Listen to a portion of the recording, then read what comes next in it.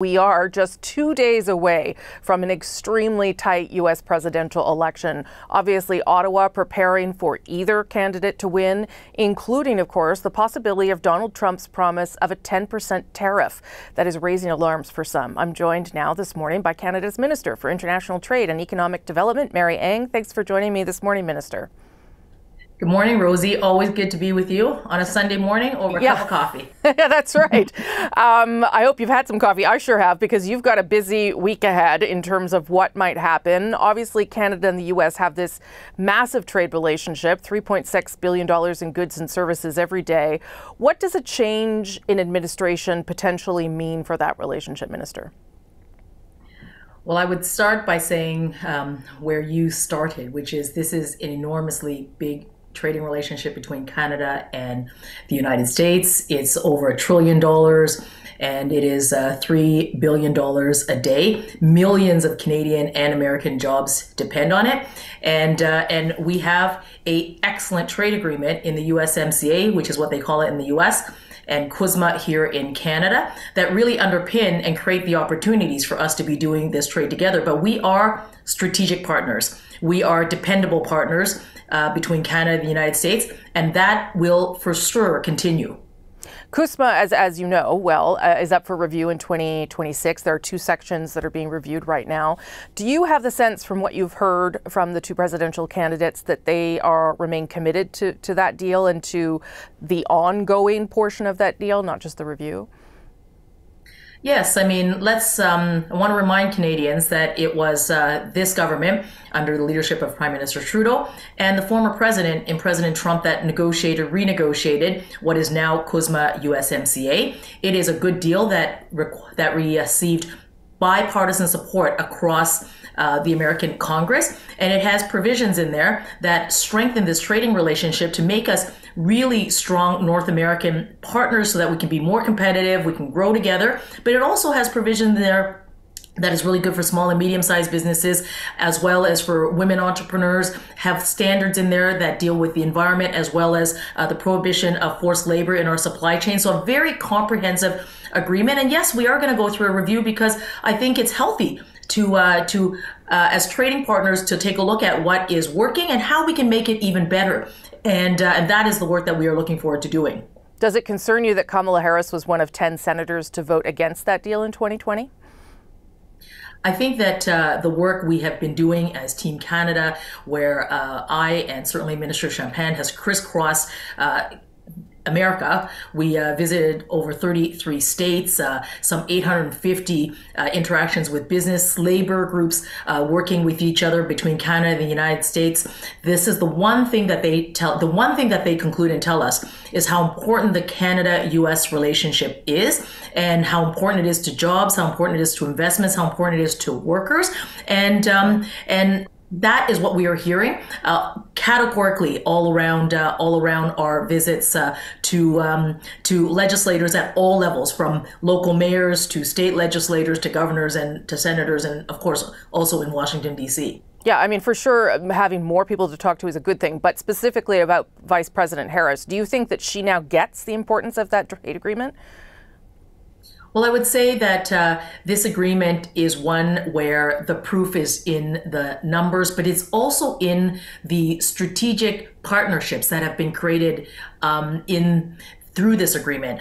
Everyone in Canada and America understand the importance of, let's just take one important sector like automobiles, which we've been making for over 100 years together.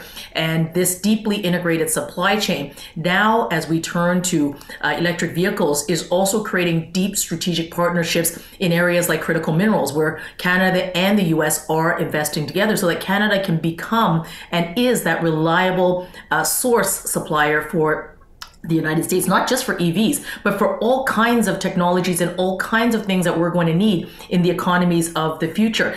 And when you look at the industries that are being propelled, that are green industries, something very, very important to the Vice President's heart, but also her commitment to, is another area that sees collaboration and partnership strengthen partnership between Canada and the U.S. Yeah, and you're right to mention that, because some of her concerns around seem to be around climate change and green technology. I want to talk about the other candidate, Donald Trump, because he has said he will impose 10% or more tariffs on imports from other countries. That would include Canada. The trade deal does not prevent him from doing that. The Business Development Bank of Canada says that would result in a loss of $7 billion of Canadian GDP in the first year. How are you preparing for the possibility of tariffs, Minister? What I would say is we've been here before. Canada has negotiated this agreement with the former president. We have stood firm with Canadian businesses and workers in the past. We will continue to do that.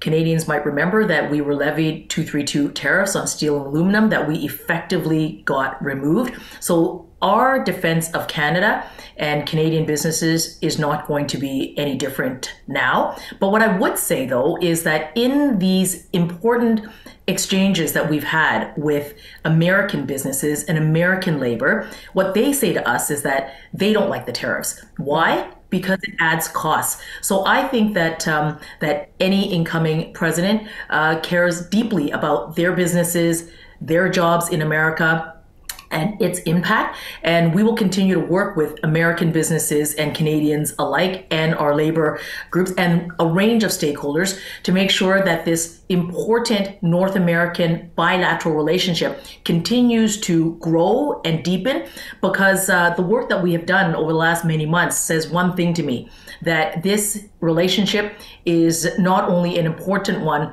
but it's one that we need to continue to cultivate, and one to even deepen even further as we are looking at two democratic countries that have shared values. And certainly this deep integration is something that we have been working on and will continue to work on. Well, that leads me to my last question. Democratic countries, certainly, but also a presidential candidate who has not accepted the outcome of the past election and may not accept it this time, is already laying the groundwork for suggestions that voting is potentially fraudulent, even though there's no evidence of that right now. How will Canada respond if Donald Trump does not accept the outcome of the election, Minister?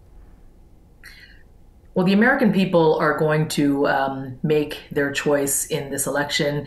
The American democratic system will need to do its work.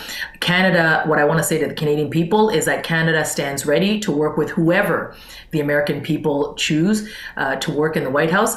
I would remind Canadians that the last time, I think it took a number of days before But I would also say that there was another election where it took some 40 days for the Americans to confirm their president. So we stand ready to work. We are ready, and we have done a lot of work over the past number of months, and we have a track record of working with the Americans. And this trading relationship is not only important to Canada, but I have heard it over and over and over again that it is really important to the Americans as well. Minister Ayan, great of you to make the time this morning. It's a busy week for both of us ahead. Thank you so much. Thanks so much, Rosie. Earlier, I spoke with the U.S. Ambassador to Canada, David Cohen. Ambassador Cohen, nice to see you. Thanks for making the time. Rosemary, it is good to see you, and thanks for having me on your air. So this race, I think we would both agree on this, remains too close to call. I wonder how surprised you are that it is still this close, and what Canadians should be watching for come Tuesday. So, first of all, I'm not surprised at all. The United States is at this point, the two political parties in the United States are, it's a very close country. It's a 50-50 country. The last several elections have been incredibly close. And I think the political dynamic in the United States is such that our national presidential elections are likely to be close for some time to come. In terms of what Canadians can expect, I want to take this opportunity, if I can, to sort of describe a bit of a fundamental difference between the United States elections and Canadian elections. Just the way you open this broadcast, the race is still too close to call. That's true. But let's remember that on Election Day, on Tuesday, there will be hundreds of elections taking place in the United States. It's more than a presidential election. And those elections all have consequence. They have consequence for the governance of our country. They have consequence for the relationship between the United States and Canada.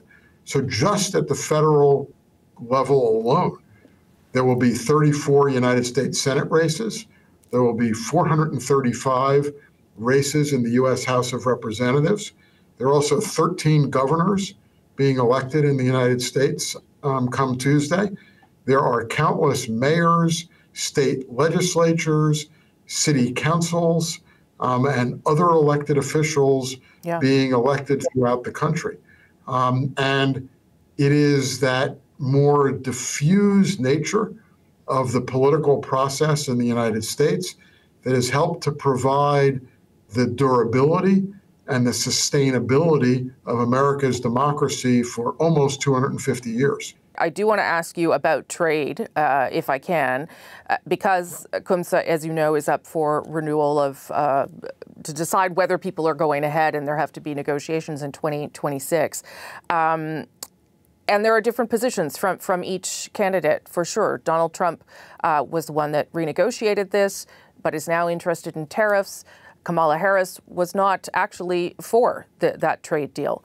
How does Canada then sort of put itself in the right frame of mind after Tuesday to deal with what is such a major issue for both countries? You know, I'm reminded by one of my favorite headline statistics, which is the United States and Canada have more than 3.4 billion Canadian dollars a day in goods and services trade that crosses our border. Most of that, the overwhelming majority of that, is free trade. And that has created a momentum, a trade momentum that is enormous and significant. And frankly, it is a trade relationship that is the envy of the world, literally the envy of the world. And I haven't heard anything from either candidate who has any interest in blowing up the world's largest bilateral trade relationship as a result of this election. You're right that Donald Trump has talked about tariffs, but tariffs are not necessarily, and in fact are not, violative of CUSMA. Tariffs can take place under CUSMA, and that's a trade policy approach that may be different than it's different than the trade policy approach than the Biden-Harris administration has had, but it doesn't mean that it is a blowing up of the trade relationship. It doesn't mean that it's throwing CUSMA out the window and getting rid of it. So would the review process and the discussions that take place under the review process be different under a Trump administration as compared to a Harris administration? I think the answer to that is a definitive maybe, because I don't know. I honestly don't know what a President Harris would want to discuss in the review process. I don't know precisely what a President Trump would want to discuss in the review process. I'm sure that will be reassuring for many businesses that are worried about what might happen. I do want to ask you about, Ambassador, sort of the state of democracy the day after, or the state of peaceful transfer of power. Obviously, that is also the concern in this country, how things will unfold going forward, regardless of who wins. What is the best sort of approach for Canada as it watches Tuesday night, Wednesday night, however long this is going to take, and hopes that stability will remain, given that we've seen in the past there has been problems around it? So, the best approach for Canada is to be patient. And Canada is it's a big institution, if you will, but for Canadians, is to be patient, to not necessarily pay a lot of attention to some of the press soundbite commentary around the results of the election. I look, I'm extremely proud of my country, the United States. I'm extremely committed personally to the importance of democracy and democratic values. I'm enormously proud of the fact that the United States stands, I believe, as the world's most enduring democracy. For almost 250 years now, we have had this democracy. We have had a democracy that has survived and thrived in the face of many challenges to that democracy. This, by the way, I represent President Biden and the Biden-Harris administration in Canada today and will until January 20th of 2025. But it is not just a view of President Biden and of the Biden-Harris administration that democracy is important, but it is something that needs to be defended and protected on an ongoing basis. Former Senator McCain used to talk about this all the time. Senator McConnell talks about this in the same way. And so democracy is something that's important. It's valuable. It's something I treasure as an American. But I think democracy is easily going to survive the outcome of this election. I can point back over the last century, go longer than that if you want, and challenges democracy. But there's a common denominator to every single one of those challenges, which is at the end of the day, the United States survived, democracy in the United States survived, and I'd go further than that. The United States and democracy were stronger after weathering those challenges than they were beforehand.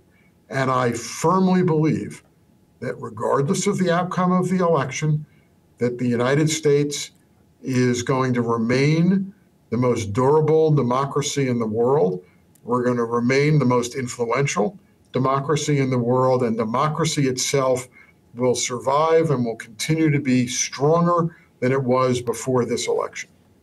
Ambassador Cohen, that's an impassioned plea for democracy, but it heard loud and clear. Thank you for your time, sir. Appreciate it. Rosemary, thank you for having me on. It is always good to talk with you.